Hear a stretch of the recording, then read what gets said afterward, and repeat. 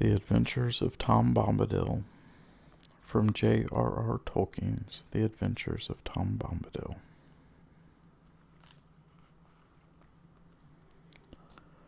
Old Tom Bombadil was a merry fellow. Bright blue his jacket was, and his boots were yellow. Green were his girdle, and his breeches all of leather. He wore in his tall hat a swan-wing feather. He lived up under hill, where the withy Wendell ran from a grassy well down into the dingle. Old Tom in summer-time walked about the meadows, gathering the buttercups, running after shadows, tickling the bumblebees that buzzed among the flowers, sitting by the waterside for hours upon hours.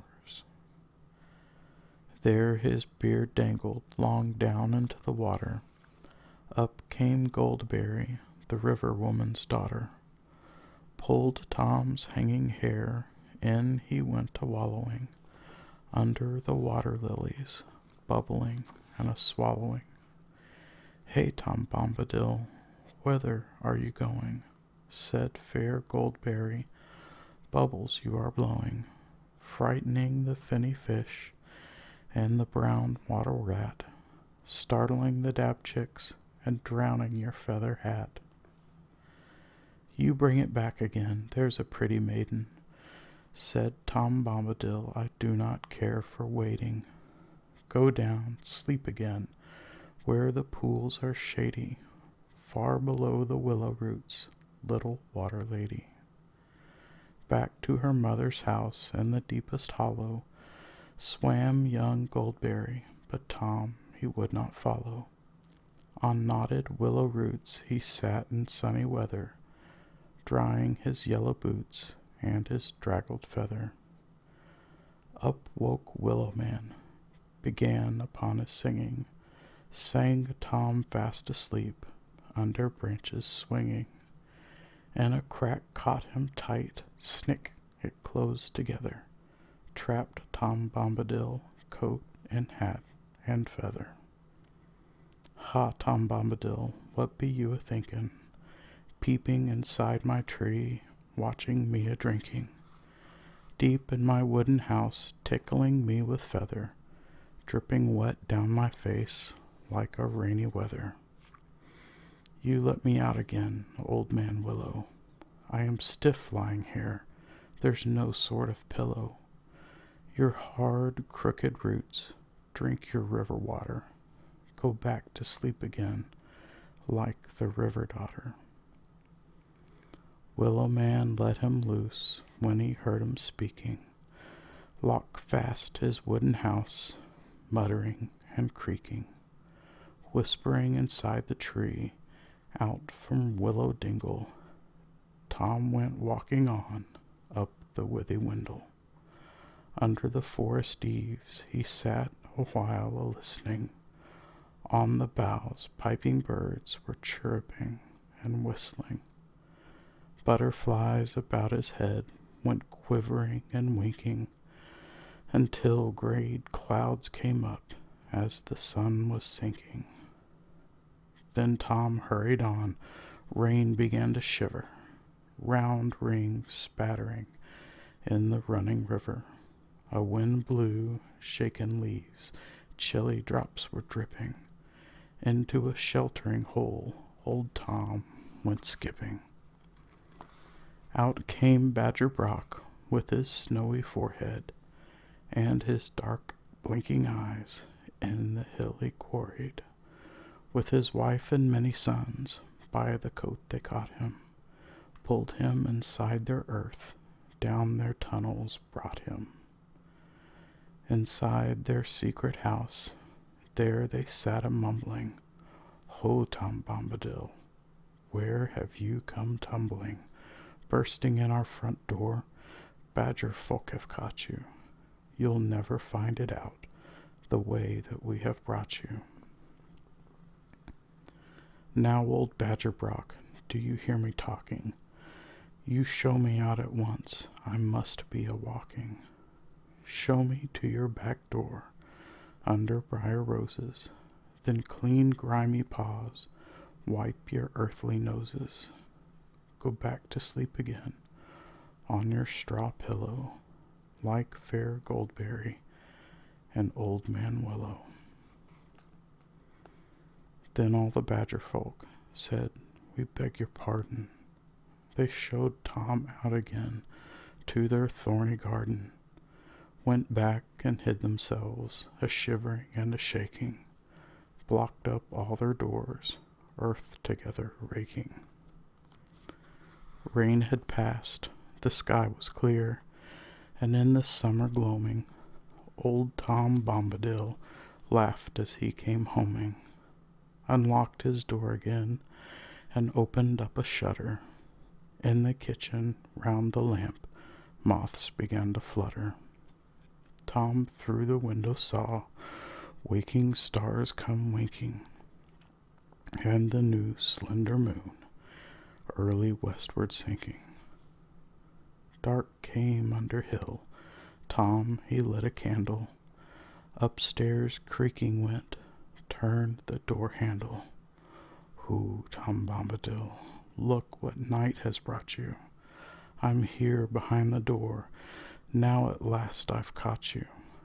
You'd forgotten Barrow-wight, dwelling in the old mound, up there on hilltop, with the ring of stones round.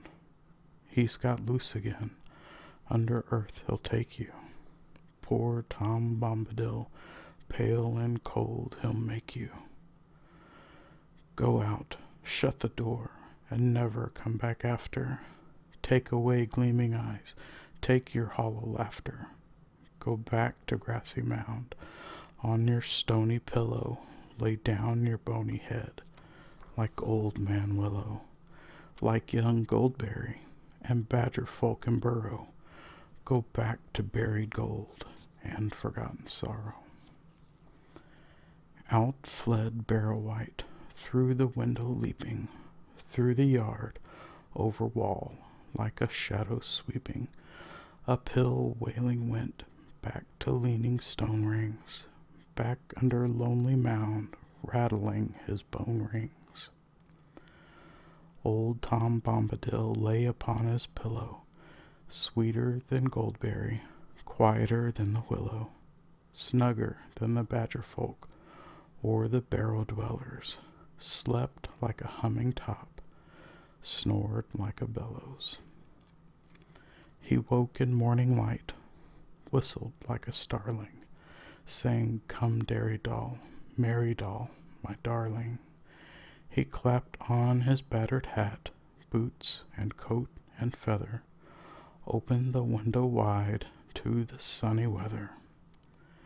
Wise old Bombadil, he was a wary fellow, bright blue his jacket was, and his boots were yellow. None ever caught old Tom in upland or in dingle, walking the forest paths, or by the withy windle, or out on the lily pools, in boat upon the water.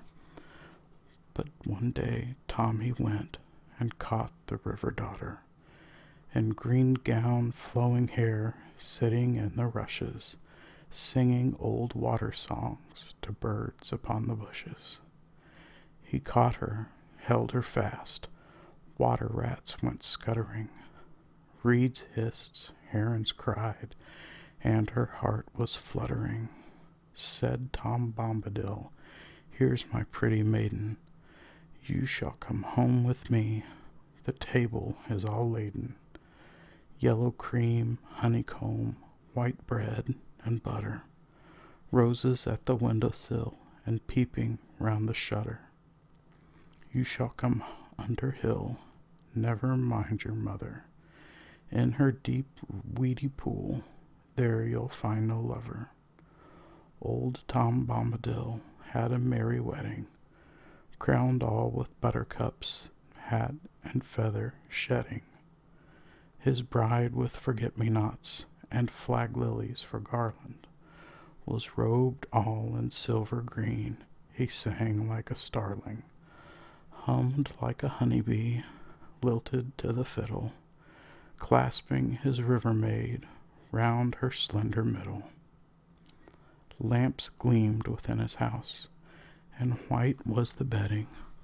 In the bright honeymoon badger folk came treading, danced down under hill, and old man Willow tapped at window pane as they slept on the pillow. On the banks in the reeds, river woman crying, hurled old barrow-wight and his mound sighing. Old Tom Bombadil heeded not the voices, taps, knocks, dancing feet, all the nightly noises. Slept till the sun arose, then sang like a starling, "Hey come, dairy doll, merry doll, my darling," sitting on the doorstep, chopping sticks of willow, while fair Goldberry combed her tresses yellow. The Adventures of Tom Bombadil. Good night, Fletcher. Sweet dreams.